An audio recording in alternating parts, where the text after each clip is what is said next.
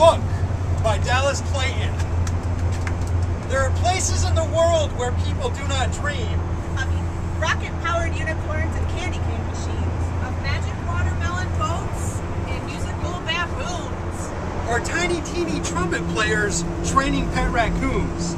Yes, there are places in the world where people dream up dreams so simply unfantastical and practical they seem, to lose all possibility of super things, of dancing wild animals and diamond-coated wings.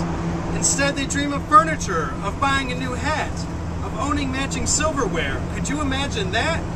Instead, they lie awake at night wishing for a car, not one that runs on jelly beans, but one that's regular. They dream of breakfast sandwiches, they dream of telephones. Sometimes they even dream of dreams that aren't even their own. Yes, there are places in the world where dreams are almost dead, so please, my child, do keep in mind before you go to bed.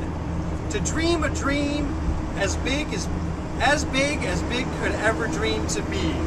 Then dream a dream 10 times as big as that one dream you see. Then once you've got that one dream in mind, please dream a million more. And not a million quiet dreams, a million dreams that roar.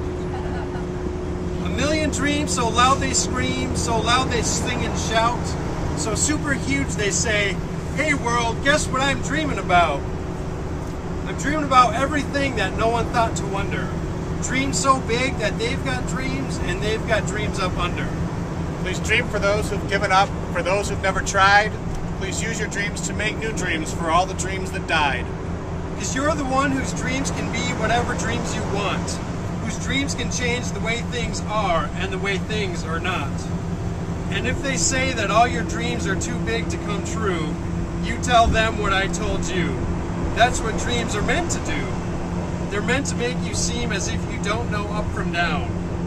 Because dreams are dreams, and that's why dreams are worth having around.